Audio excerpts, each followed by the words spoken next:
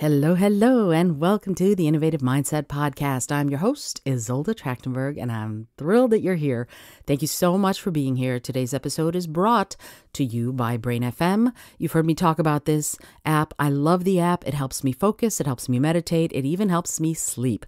I use it to be productive all the time, all day, every day. And you too can try it if you'd like. You can also get a 20% discount if you want to try it. If you go to brain.fm/innovative mindset. And you know what? Now that I'm thinking about it, it might be Innovative Mindset Podcast. Please head to the link in the show notes if you want to go there and get the app and get the 20% discount. I apologize in advance for telling you the wrong URL if I did, but you can go to the show notes and that will get you to the right link. Please remember I'm an affiliate, so I will get a little bit of money if you decide to use my 20% discount. Okay, so I want to talk to you about collaboration today. When I moved to New York, I had some friends, but really, I'll be honest, they had their own lives, they were doing their own thing, and I really didn't see any of them. So I found myself in this situation where I needed to build community. And then, of course, COVID hit, and that became kind of a non-starter. And if you know me at all, you know that I'm vegan. So I love supporting vegan restaurants in New York City. I go out as often as my budget allows. And one of the things that I decided as part of building community is, frankly, if you want to build community, start one. That has been my sort of my message. Really, it's been my mission in some ways. I decided that I wanted to build a community, and I did, right? Here's what I did. I went to a Facebook page called Vegans of New York because I wanted to work really mostly with vegans, I have to say. I believe in being as cruelty-free as possible and leaving as small a footprint as possible. So I went to a Facebook group called Vegans of New York, and I went, hey, other vegans, are any of you writers? And if you are, how would you like to join a vegan writing group? And so I started the Vegan Writers of New York City Facebook group. And it is created with the intention that we are writers living in and around New York City who meet to collaborate and help each other improve as writers and support different vegan restaurants and cafes in New York City. So it was a sort of a dual purpose, right? I wanted to meet other people who are vegan because, frankly, eating vegan is much easier if you're eating with a lot of vegans. So you go to these great, and there are so many great restaurants, Peace Food and Beyond Sushi and Willow and PS Kitchen and Modern Love. There are dozens and dozens of vegan restaurants. And so we want to be able to support these vegan restaurants in New York City, and that's what we do. Right? We meet at different vegan restaurants to support them, but also we're building a community by meeting together and talking about writing and talking about how we can improve our writing. And we also do writing exercises, and we share our writing for feedback at every meeting. And that's how I've built this community. And I haven't built it alone. I started it, but I decided that I was going to do something that I'm really interested in. I'm a writer, of course, you've heard me talk about that.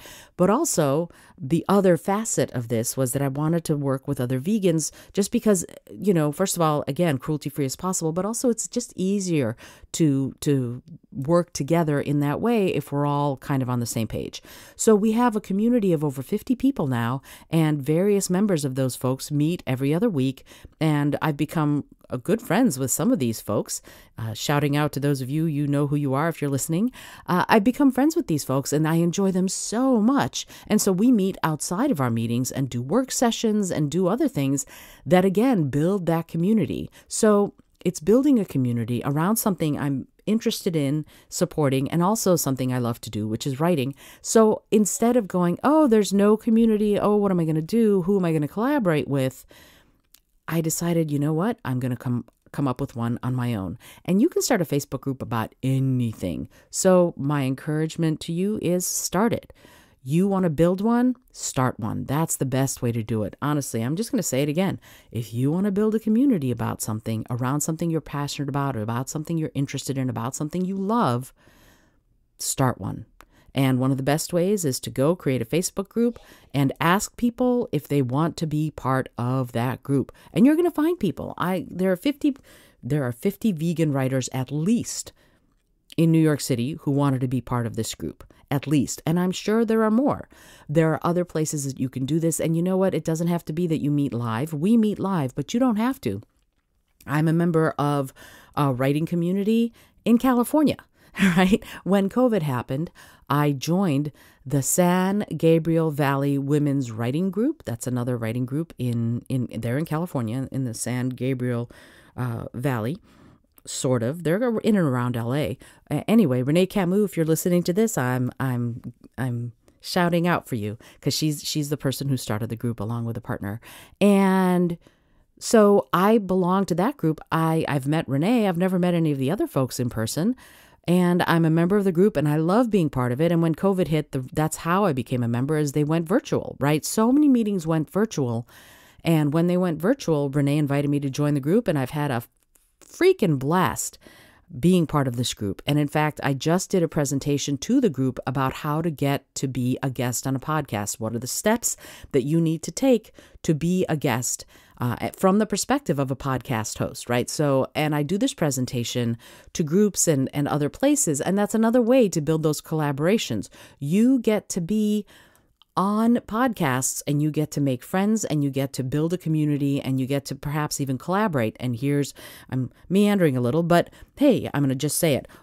I met a woman who is a podcaster, and she invited me to be on her show, and she liked my story so much, which makes me very happy, that when she and another collaborator of hers they were gathering an anthology, she invited me to be in the anthology, to submit to the anthology. And I'm happy to say that they accepted my submission. So I'm going to be in a brand new anthology that's going to be coming out relatively soon.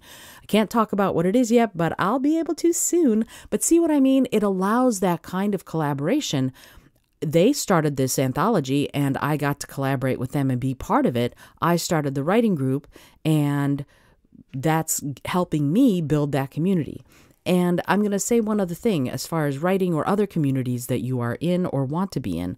I took a class along with some of my other Vegan Writers of New York City cohorts from Gotham Writers at Bryant Park in New York City. And I talked about it on a previous episode, but here's the important part of it. Doug Katz, who was running that particular workshop, said, the people in your writing group are your colleagues.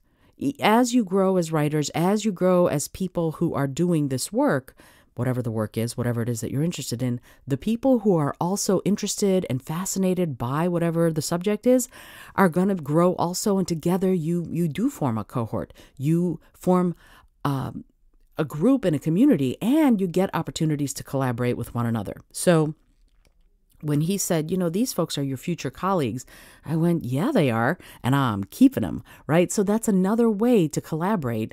You never know where this fascination, this love for your topic, whatever it is, it might be writing, it might be dance, it might be, as I said it in the workshop the other day, speculative fiction about kittens born in the 1970s, I think I said, or something, or toys from the 1970s. I forget what I said.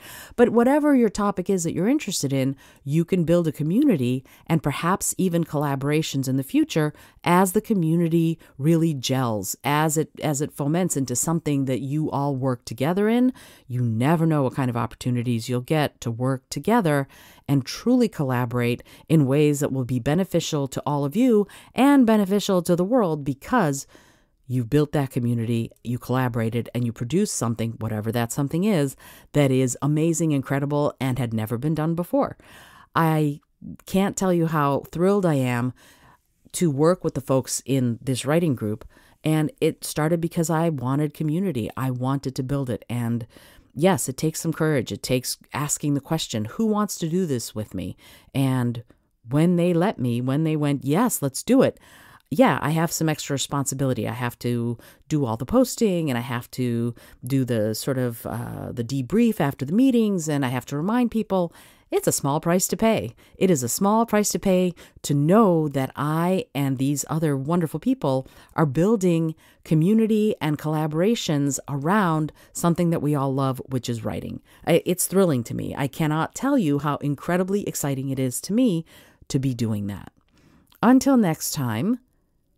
This is Isolde Trachtenberg for the Innovative Mindset. And I'm going to ask you, if you're liking these short episodes, please leave a review for the show on Apple Podcast or Stitcher or any other place. Overcast, I think, maybe also allows reviews. If you know of a place where you listen to leave a review, I would love it. And I will shout you out on the show. I will read your review out. And I would love it if you would. It would mean the world to me. Until next time, I remind you to listen, learn, laugh, and love a whole lot.